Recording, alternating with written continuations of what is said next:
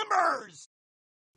Welcome, Buccaneers, to the Pixel Pirate program. This is your host, Pixel Pirate, and in this week's episode, we take a look at Baldur's Gate Enhanced Edition gameplay trailer, more on DayZ created games delay, the THQ Humble Bundle, and the Zynga revamp partnership with Facebook.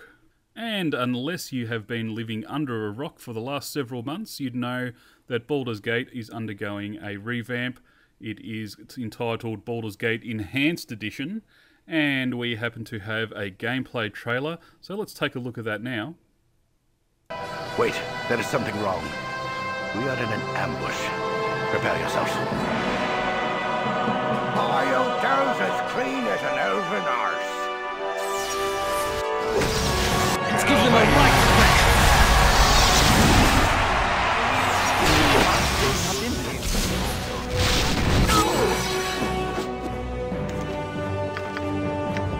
If you resist, it shall be a waste of your life.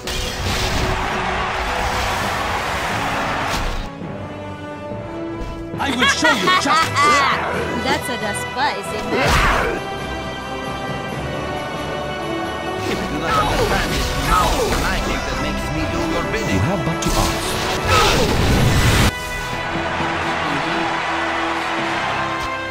Check it out! Check it out! I did that one on purpose! Get out of my sight before I burn your eyes from their sockets! I shall attend to it in Walking a trot. alone in the Coastway Road. How smart is this?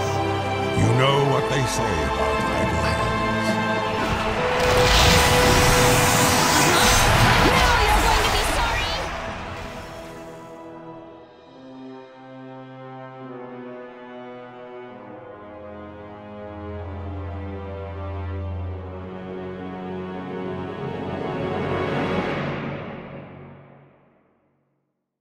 And so there you have it, ladies and gentlemen, the gameplay trailer for Baldur's Gate Enhanced Edition. I am of two minds about this because I was under the impression that it would be enhanced. And it is somewhat enhanced, there are new characters and things like that. However, the graphics, the animations, they're all the same as the original game. I was under the impression that they were going to be revamping all of that stuff. But just for a recap for what they have changed, they've put in a new adventure called the Black Pits. They put in 3 new characters, a new collection of player voice sets, native support for high-resolution widescreen displays, which is good, over 400 improvements to the original game, I'm tipping they're bug fixes, and improved multiplayer support with connectivity between all platforms. And it is being released on Windows, iPad, Mac and Android. So you can play it on your iPad, which is a good thing. But I think it's just not enough. Now, the price point for Windows is $19.99 US. So that's not too bad considering what you get. But I'm somewhat disappointed, I have to be honest. I thought there would be a vast revamping of all the art assets and things like that, and there's just not. I would be happy if the art assets were the same, if they improve the animations, but they haven't done that either as far as I can see. So I'll probably still pick it up, but I'll pick it up with a meh. DayZ's creator has cast doubt on whether or not the game will be released in December. I quote, "We really don't know, it's still our target, but the architectural changes are scheduled to be complete next week. These are still on track to be completed then, but we really don't know entirely what effect these changes will have, if any. So there could be a massive amount of unforeseen work that comes out. We just don't know until it's done and we test." He goes on to say, "The changes we've been making are so fundamental to the game that estimates can be a bit of a stab in the dark. The lucky thing is, so far nearly everything has taken less, even much less time than we expected. Regardless, we'll be into some open testing this year anyway, as we need to capacity test. So the likelihood of seeing something is high, even if we did push a release date. Officially, the game has not been delayed, but it may be pushed back." During Gamescom, he also discussed the possibility of a console version of DayZ, but that the game would need to be a commercial success by a high factor before it was ported.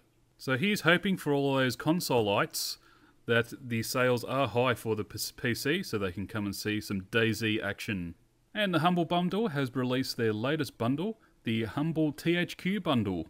You can pick up Darksiders, Metro 2033, Red Faction Armageddon, Company of Heroes Opposing Fronts, Company of Heroes Tales of Valor, and if you meet the average price of what is currently $5.64, you can get Saints Row the Third. It currently has 9 days left on it as of the time of this recording, and it has sold over 560,000 copies. Currently, it is up to $3.2 million, so that is good news for THQ, who are struggling at the moment big time.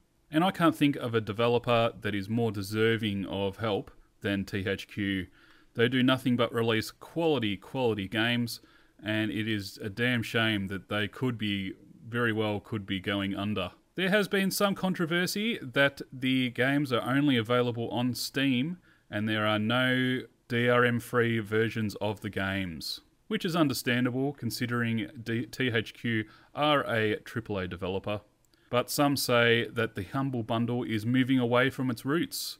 I personally think that they're helping a developer in need, even though there's no DRM versions of these games and that you can only pick them up on Steam.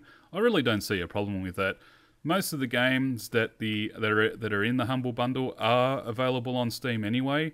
I can't see a huge majority of people picking up the DRM-free versions of the games. I could be wrong, but I really don't see it as a big deal. And lastly, the partnership between Zynga and Facebook has been revamped. The agreement is seen by a move by Facebook to level the playing field between Zynga and the other game makers that are currently on Facebook. The new terms allow Zynga to offer more flexibility with its games on its own website. However, Zynga's shares fell 13% the first day after trading after the announcement. According to statistics, Zynga contributes more than 15% of Facebook's total revenues. This, coupled with an already plummeting share price and its lawsuit with EA, spells trouble for Zynga, I think. And it couldn't happen to a better developer, to be quite honest. I think Zynga's practices as far as copyright go are very suspect. And even though it's EA that they've angered, they do in fact rip off many other developers that aren't EA. So it's really difficult to actually feel sorry for them in any way, shape or form with their demise in various forms. And that is it for this week's The Pixel Pirate program. Thanks everyone for listening and watching, and we'll see you next week.